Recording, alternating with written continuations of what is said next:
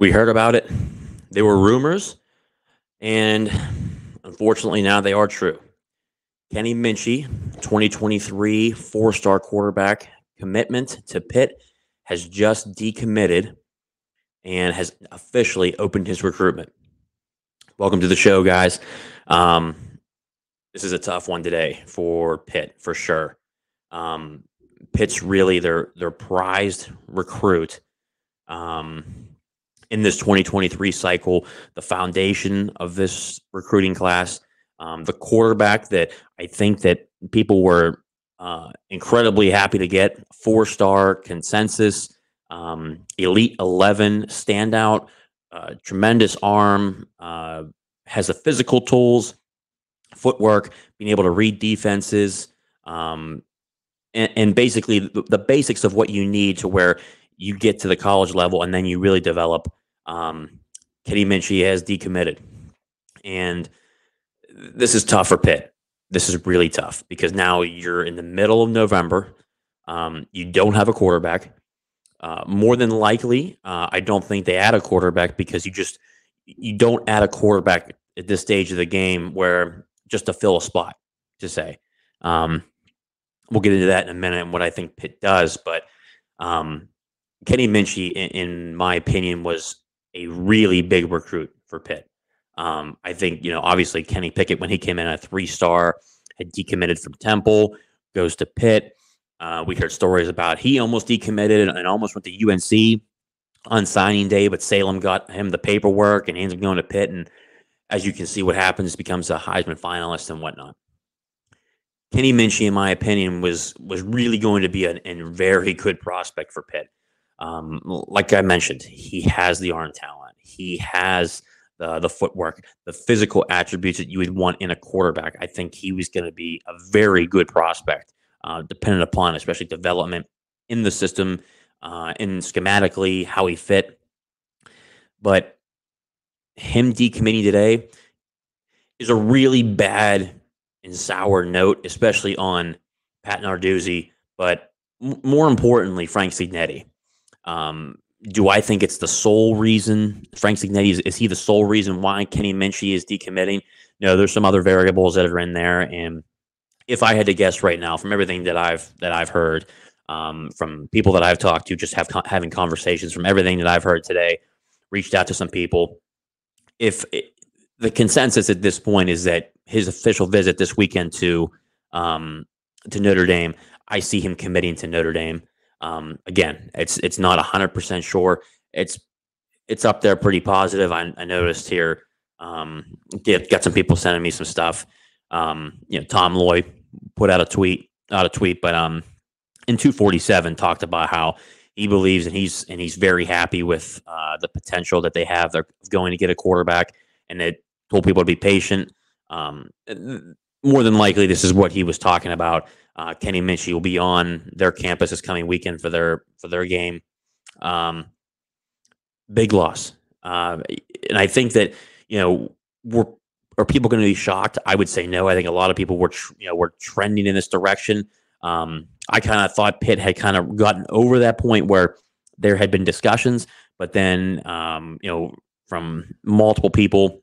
And it wasn't just one single person, but multiple people had talked about, especially from inside the program, had talked about how he planned on enrolling early. That was the big theme. He was going to enroll early at Pitt. It's just such a major loss because it's not like you're losing a quarterback in your recruiting cycle, let's say in June or July or even August. You're losing this guy in the middle of November right now, and the early signing period is a month away. It's a huge loss. But on top of that, it's a loss for Pitt. Is it the end of the world? No. There's going to be some situations where they can really figure it out. Decision making. There'll be conversations between Pat Narduzzi, the staff, Cignetti, and what to do going forward. But it's really a slight almost to Frank Cignetti in a way, because you look at our offense.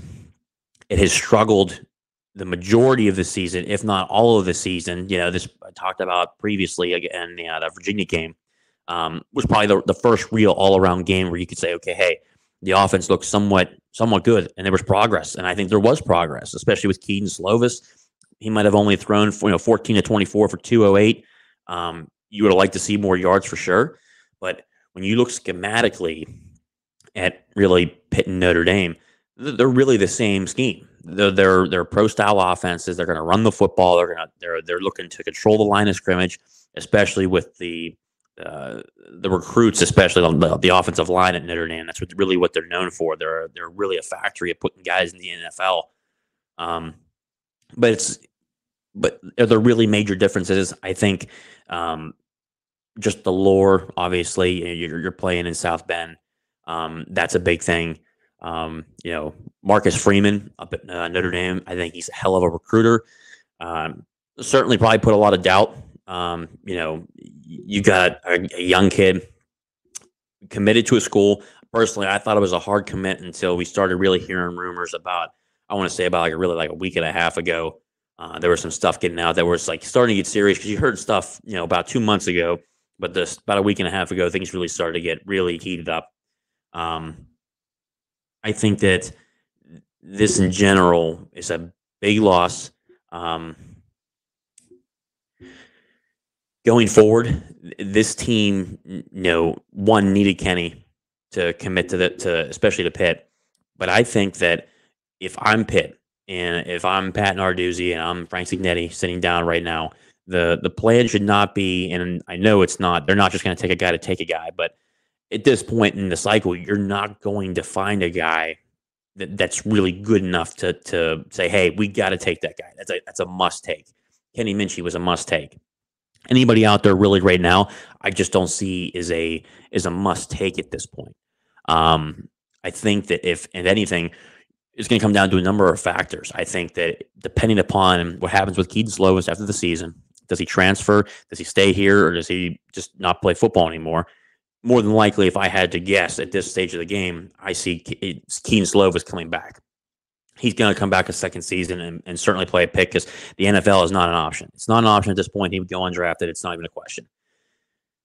At this point, if he comes back, I think Pitt takes 2 quarterbacks in the transfer portal because one, I don't see unless something really changes. I don't know if Nick Patty's going to come back. Been a career backup at Pitt. Certainly has the talent. I think he could definitely play in certain places in the Power 5. The Group of 5, there's a number of schools that would certainly take his services and use him. But I see them taking 2 quarterbacks, one younger quarterback to fill for the spot they're probably not going to fill this year in the high school ranks, and then possibly with Nick Patty leaving, bringing in a guy to compete with Keaton Slovis and a guy that can back up. In terms of backing Keaton Slovis up, they might say, hey, you know what? We don't need a guy. We have Nate Yarnell. We'll use him. Or worst case scenario, if Keaton Slovis leaves, you'll still have Nate Yarnell as long as he's there, and then go get another guy to maybe compete. So in the range where you're probably going to see, if I had to guess, if I'm Pitt, I'm taking 1, maybe 2 quarterbacks in the transfer portal. But this is definitely a loss. Not an end of the world. Not an end of the world loss. The recruiting class is falling apart. There are some other guys, especially I know Lamar Seymour. He went to Auburn for a visit. Obviously, there's a lot of speculation stuff going on over there. I don't see really them as much of a threat at this point. I know the linebacker out of Virginia, Jordan Bass. I know there's rumors out there that he's still looking. It's not a firm commitment. That could be another thing that we have to take a look at here pretty soon. Hopefully that stays. I would be shocked because the linebacker development, especially this year, and the style of defense that Pitt plays, I think he would thrive at Pitt, to put it lightly. Got a lot of traits like a Servassier Dennis. He's always around the football, very knowledgeable. Would fit the schemes very well for a Randy Bates, Pat Narduzzi defense, and then Manilak being able to develop him as he's done with Kamara, Solomon DeShields, and then Shane Simon as well. You have to look at this and say, hey, chalk it up as a loss, because it certainly is, but they got to regroup. And I think that, there needs to be a conversation about how the season goes And if this offense doesn't improve somewhat to the point where if it's not really going to progress to a certain point where it's now becoming known that Pitt's getting better, they have a chance to go back-to-back games, finish out strong, multiple wins, then you have confidence in Frank Cignetti. At this point, I think there needs to be a conversation with Pat Narduzzi and Frank Cignetti and figure out, hey, what's our plan here long term? As I sit here today, if I had to say right now, I think that Frank Cignetti's back next year. Pitt fans don't want to hear that or probably won't be happy with that, but that's just how Pat Narduzzi is. He's not going to be looking to change coordinators every single year, wants stability. But also he's a guy, he wants to run the football. Do I think that's the right thing to do and just not pass consistently? Maybe not, but they need to understand that there has to be a conversation now that the crown jewel of this recruiting class was Kenny Minchey, and that guy's no longer here. That guy's no longer committed. There needs to be a conversation that says, hey, between Pat Narduzzi and Frank Cignetti, it says, hey, are we still on this in the same page, or are we still in trying to get into rhythm here? Are we looking at another guy? Because at this point it's 6-4. Obviously, it's not a good season. This was a team that should have been competing for an ACC championship game, competing to win the Coastal. North Carolina just clinched it this past weekend. There's going to be a lot of questions, and there was a lot of questions before the decommitment about Frank Cignetti and the depth that's there. The offense, there's been rumors about how hard it is to learn Frank Cignetti's system. I think that's like a 50-50 sword at this point where we really don't know. I think that it can go either way on that one. I don't think it's super hard where the team's having a hard time trying to learn it. But there needs to be a conversation, and Pitt needs to figure out what their next step is. At this stage of the game, like I said, I see them going into the portal and getting a guy because you're not going to find a guy in this late. I would say really, mid-November, you're really stressing it to the point where if you take a guy, you got to love him. Quarterbacks, that's not a position that you feel okay about taking. I think the portal is probably the best way to go. It can be used as an asset. I think Narduzzi, besides the Max Brown experiment, I think Keaton Slovis, the jury's still out. But for the majority of the time, Pat Narduzzi's done well going out into the portal and getting a quarterback. But you got to go out eventually and get one of these really good quarterbacks like they did with Kenny Minchey, but keep the commitment. I think that there has to be improvement with that. And when you lose a guy like this, you're coming off a good win. You're 6-4. You got momentum, but you can tell there's portions of this offense where you're not passing enough. You're not being elusive enough. You're not being explosive enough. If Pitt gets a 10-yard penalty on a holding call, it's been known that it's going to stop the drive completely. It's going to stop. So you look at it and say, okay, hey, it's not the end of the world, but in terms of a recruit looking at the team right now, he felt better going to Notre Dame. And don't get me wrong, it's Notre Dame, and again, it's not 100% he's going there. It's just rumors that are out there. But you look at those schools and where the best development is, I certainly have some questions about it. I think if he comes into here, you've got a real good shot to compete very early on. Even if Slovis comes back and plays another year, he redshirts his freshman year.